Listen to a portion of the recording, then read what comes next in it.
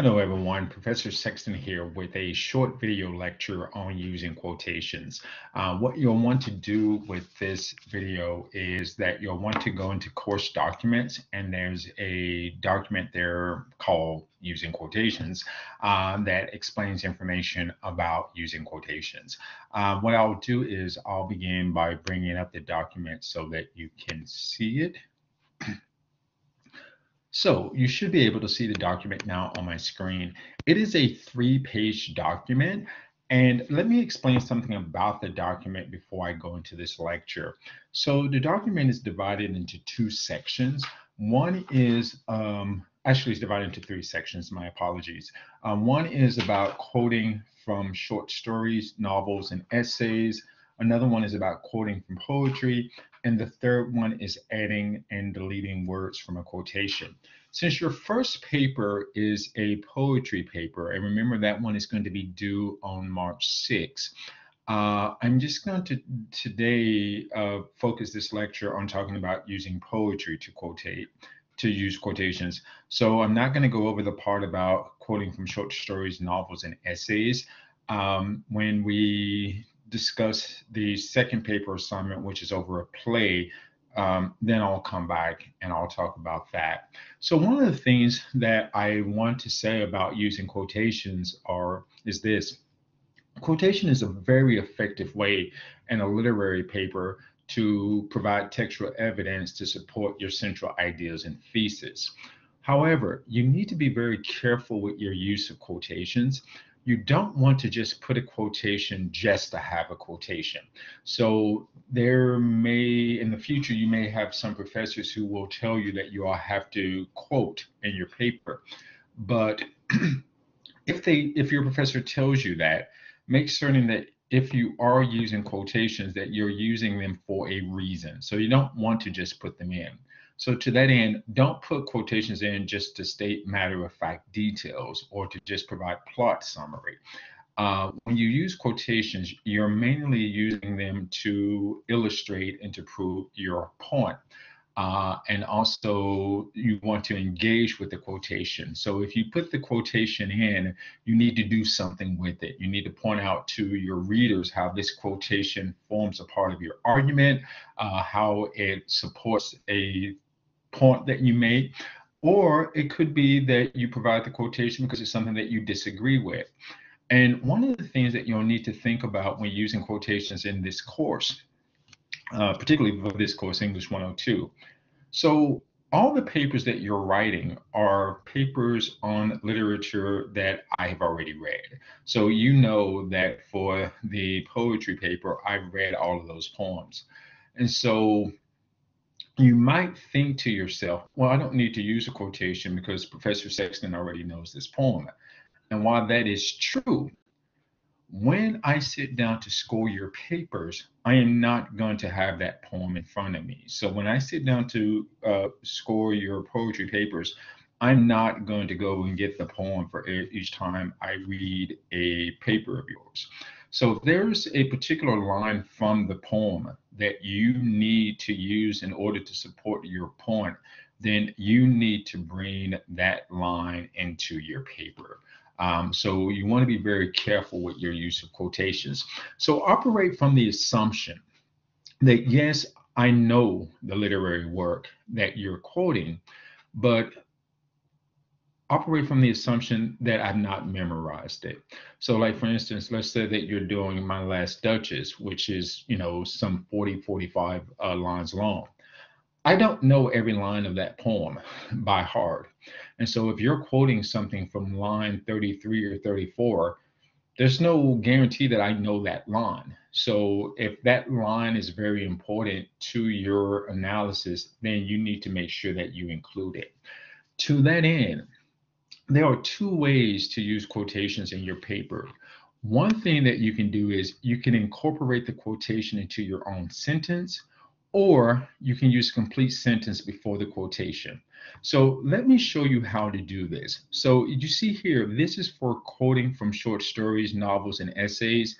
We're not going to focus on that for this time because, as I said, your first paper is on poetry. So if you go to the second page of this document, you will see that there's one about quoting from poetry. So here is an example where I have taken two lines from a poem and put them into my own sentence. So the full sentence reads, the speaker ends by concluding that, open quotes, so long as men can breathe or eyes can see, forward slash, so long lives this and this gives life to thee, end quotation marks, open parentheses, line numbers, close parentheses, and periods. So let me explain how this works. See this part? The speaker ends by concluding that. That is my sentence. Those are the words that I came up with, but it's not a complete sentence. Then what I do is I incorporate the quotation into my sentence. And so I put the quotation marks to let the reader knows that this is a quotation. Notice that when you read this together, it reads as a complete sentence. So that's the thing that you want to make sure that you do. Some stylistic things is use a forward slash to indicate line breaks. So that lets the reader know that this is line 13. What comes after the forward slash is line 14. And notice that at the end of the quotation, this is called a parenthetical citation. What a parenthetical citation does is it lets the reader knows what line numbers this quote comes from. So this is line 13 and 14. That is all you need, 13-14, close parentheses and periods. Under here is the explanation. The next thing is you can use a complete sentence before the quotation.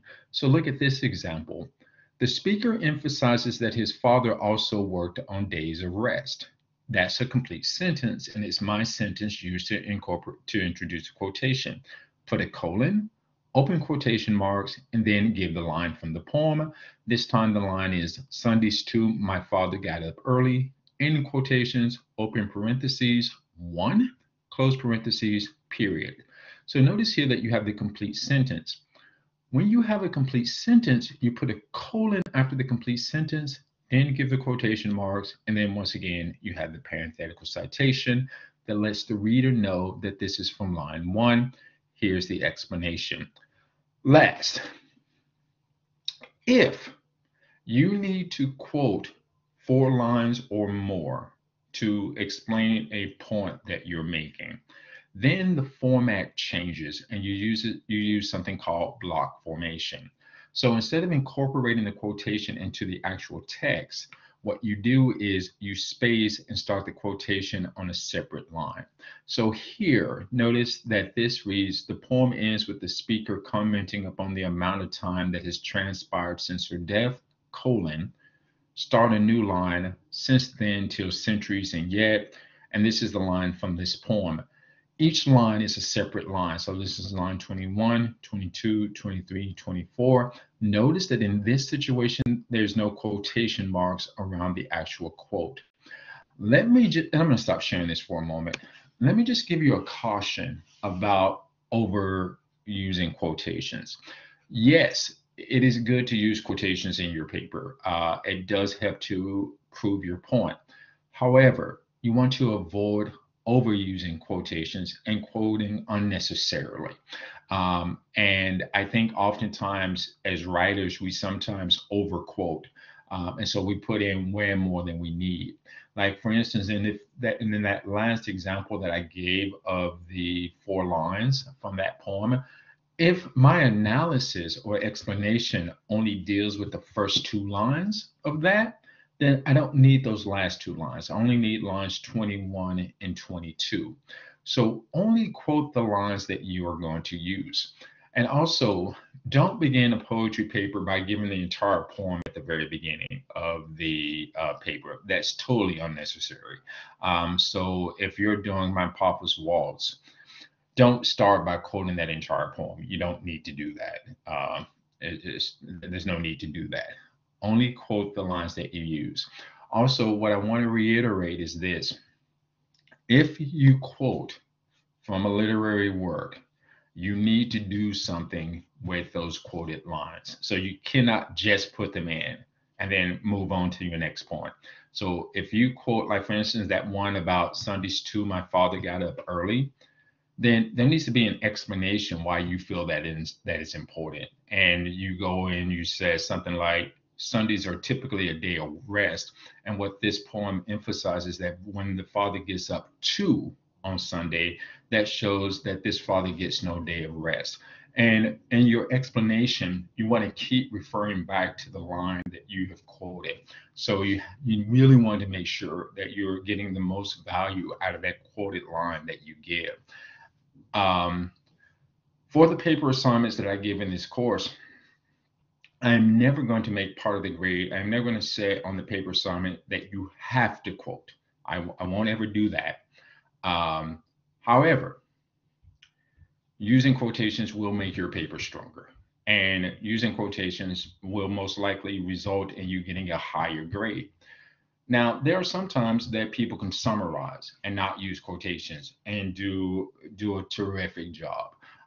So you need to kind of think about that. But as I'm grading your papers, what I'll be looking for proof.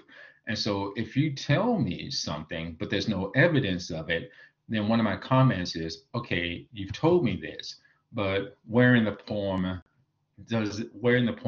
do you get this? How do you come to this? And that's when you're using the lines from the poem to emphasize your point. So that is about using quotations. Once again, as I said, with all these video lectures, in addition to listening to the video lectures, you need to also read the documents. And if you have any questions about this, feel free to email me. All right, everyone, hope you're doing well, and I will see you in the next video lecture. Bye.